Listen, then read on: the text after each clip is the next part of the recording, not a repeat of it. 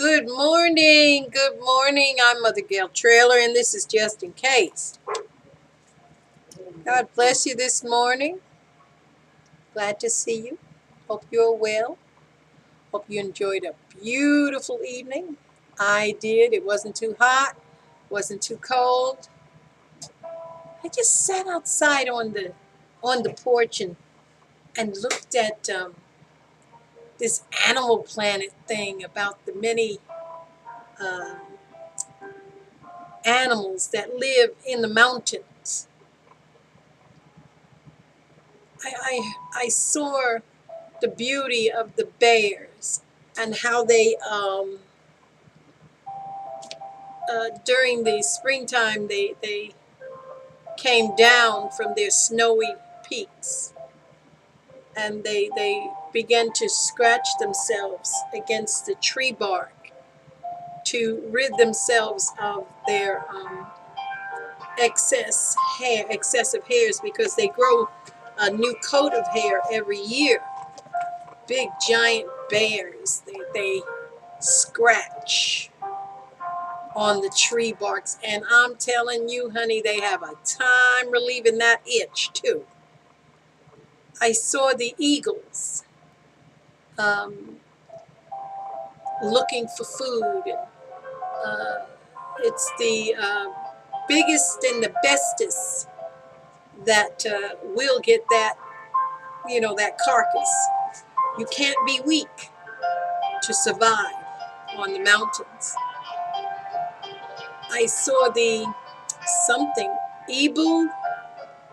They're like deer, but they climb mountainous rocks with little cliffs on the side, and their feet are better than any sneaker anybody has ever made, because they hold on to those, that hoof is like rubber, and they climb high, and they're defenseless actually, and they have to come down because they all need the food on the lower land there, and very little is grown on the top, very little vegetation, very little food is up there.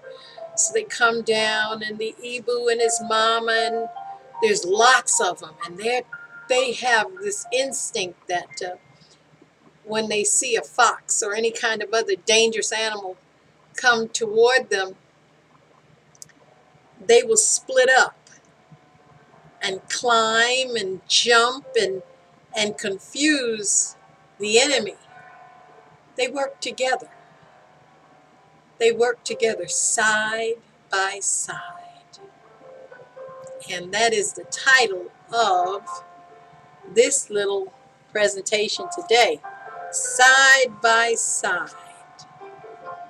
I saw the snow leopard. There's not too many of them left. Side by side.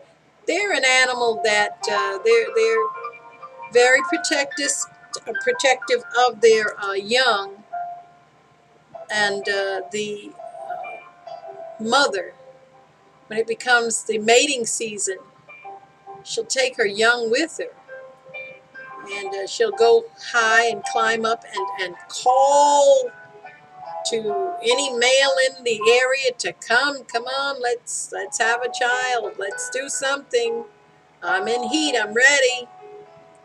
And it shows how they're not a side-by-side animal except to produce.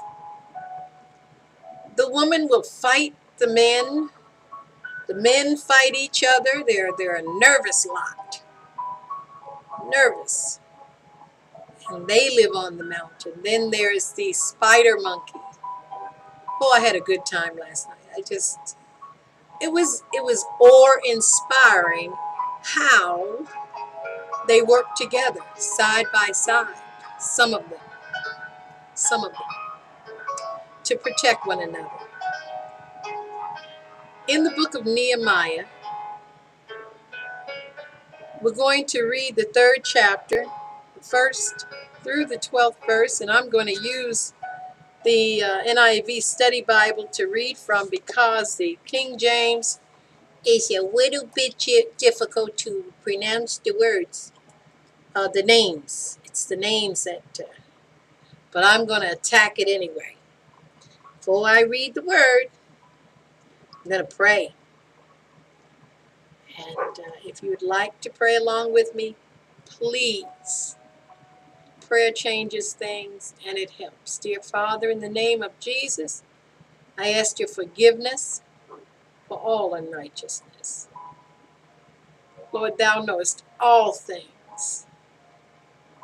Thou knowest all things. You know, Lord Jesus, how we too run out of love for one another, and sometimes it's hard to work together. You know, Lord Jesus,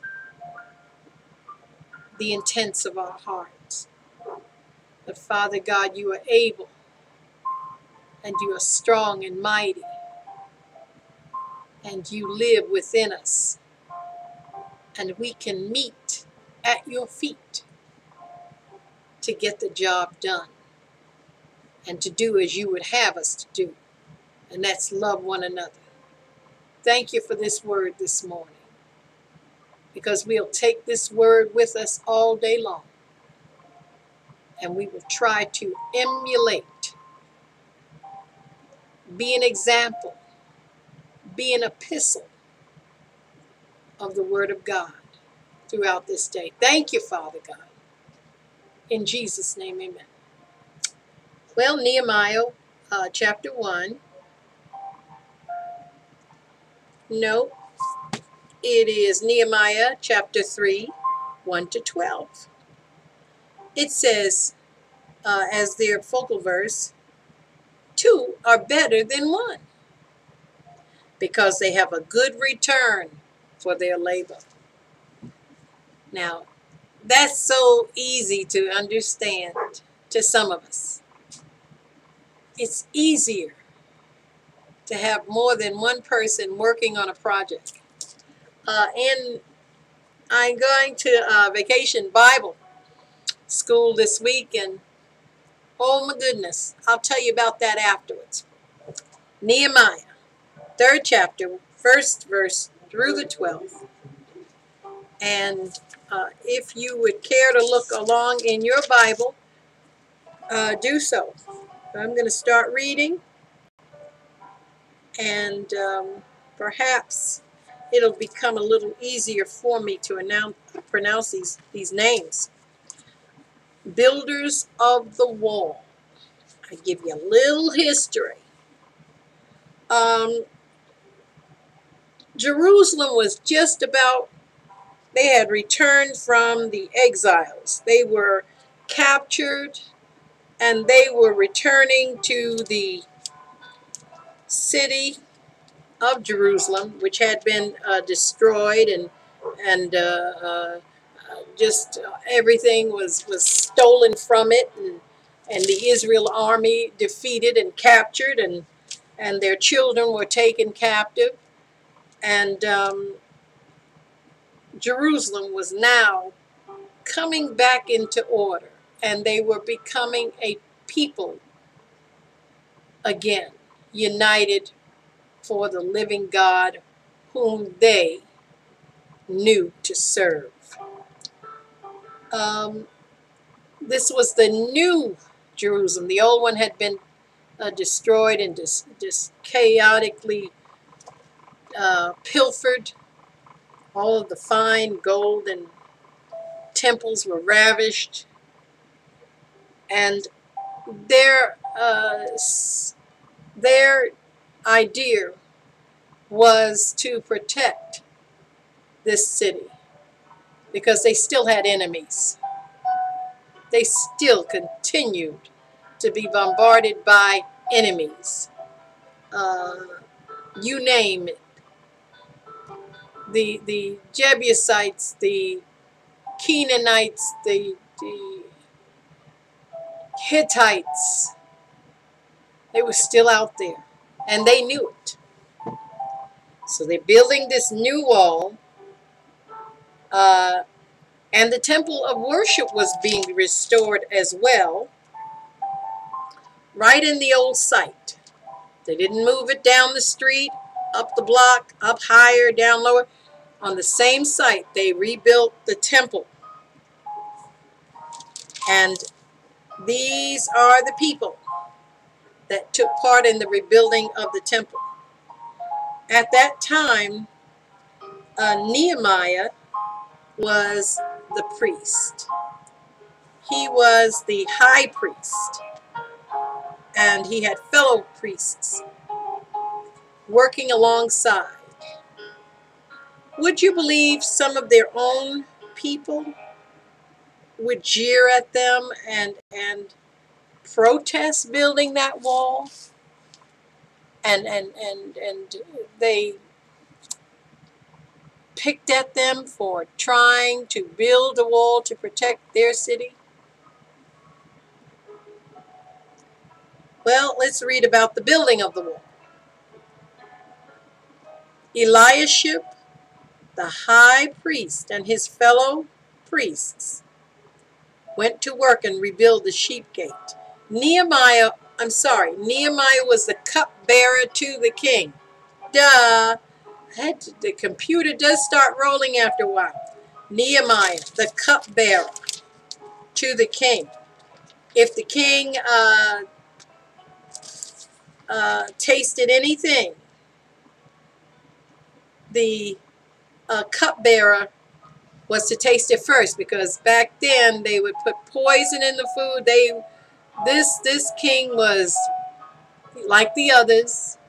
Somebody was always vying for his position. And Nehemiah was really,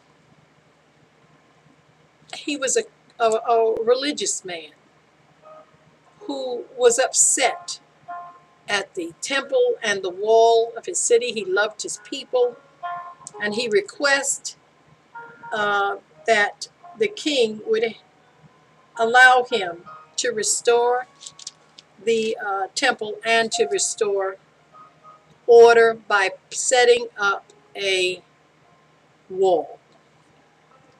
Okay. So Nehemiah prays and he goes forth. First he inspects the walls. Then he goes forth. And Eliashib, the high priest, and his fellow priests went to work and rebuilt the sheep gate. There's a sheep gate. Must be where the sheep went out and grazed and came back in. They repaired it. They dedicated it and set its doors in place, building as far as the Tower of the Hundred, which they dedicated as far as the Tower of Hananiah. The men of Jericho built the adjoining section, and Zakur, son of Imri, built next to them. The fish gate was rebuilt by the sons of Hassenaah. They laid its beams and put its doors and bolts and bars in place. Meremoth, son of Uriah, son of Hakkoz, repaired the next section. Next to him, Meshullam, son of Berechiah, son of Meshzabel, made repairs, and next to him, Zadok, son of Bana, also made repairs. The next section was repaired by the men of Tekoa. But their nobles would not put their shoulders to the work under their supervisors. It's always somebody. Jeshanah, the Jeshanah gate, was repaired by Jehoiada, son of Paseah, and Meshullam, son of Besadiah. They laid its beams and put its doors and bolts and bars in place next to them. Repairs were made by men from Gibeon and Mizpah, Melatiah, Gibeon, Jadon, Meronoth, places under the authority of the governor of Trans-Euphrates. Uziel, son of Harhiah, one of the goldsmiths, repaired the next section. Hananiah, one of the perfume makers, made repairs next to that. They restored Jerusalem as far as the broad wall.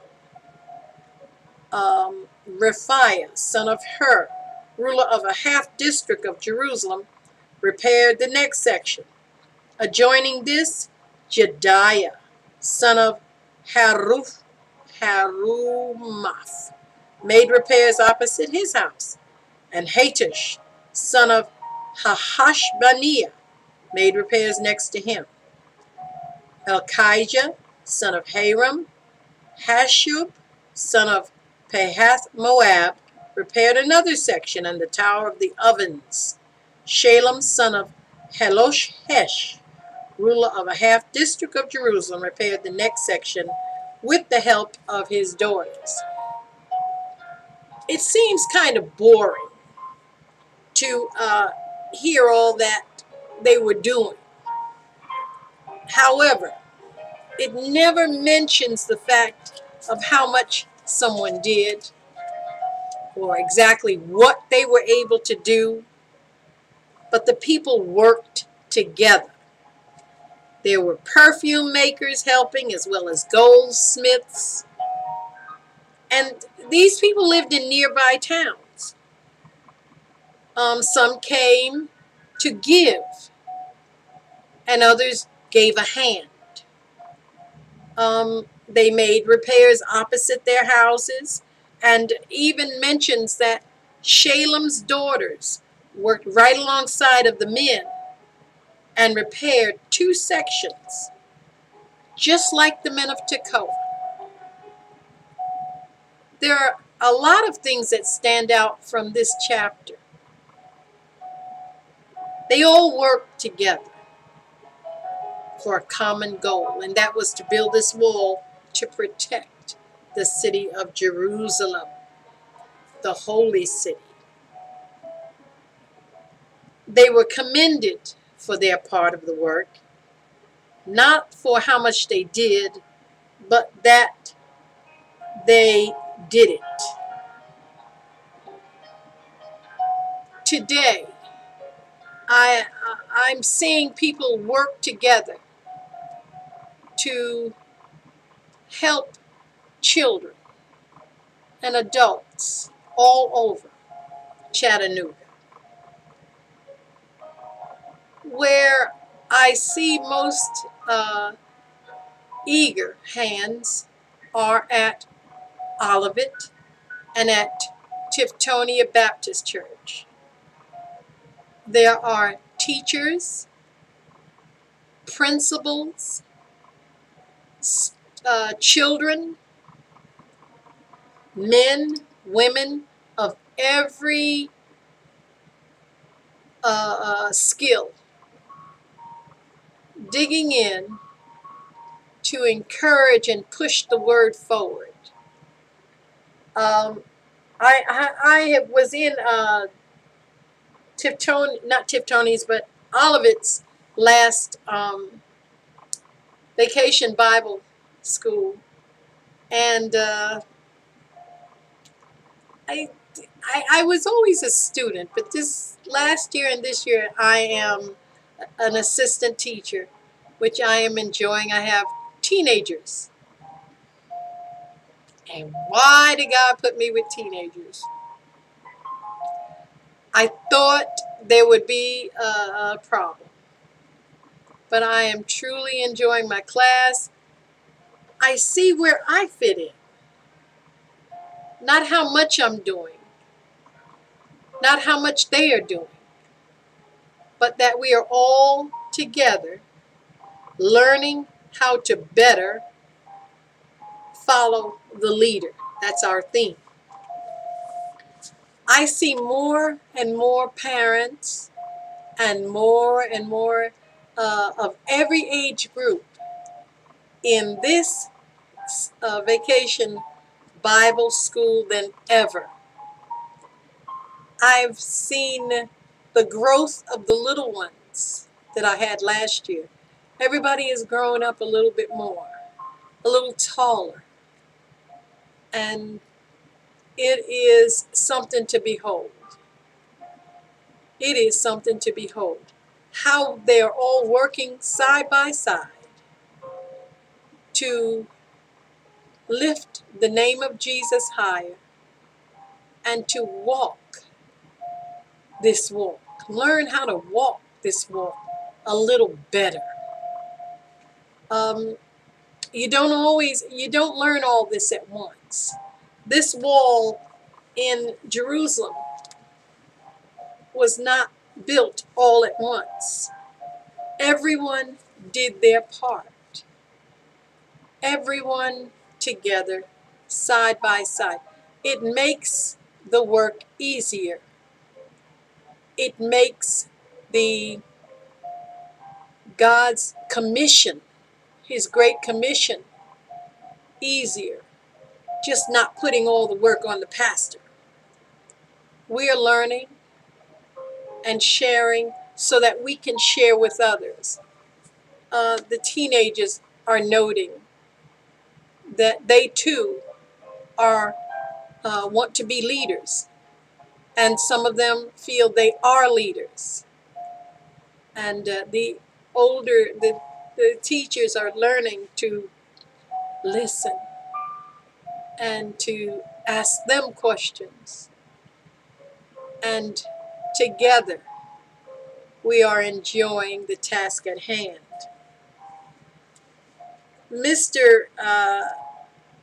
Her name is Keela. Yeah, we remember her. Keela Ochoa writes, "Let us work side by side to do our part, whether big or small, to create a community of love where people can find Jesus." That's our work. That's the task at hand. And we can do it by God's grace, by his strength, and by his power. Keela writes a prayer. She says, "Dear Lord, help me to work with others, side by side, by showing love and pointing others to Jesus." That's our task. That's the task at hand. Won't you help me? Won't you help lift the name of Jesus where you are today, on your job, if you're outside in the neighborhood, if you are in the supermarket? Remember, we are the body of Christ, and they will not see the word of God in anything else. If they don't have Bibles, most of them don't read them, but we are a living epistle, and it is our job to exhibit Christ's love in a dying world. I am just passing through.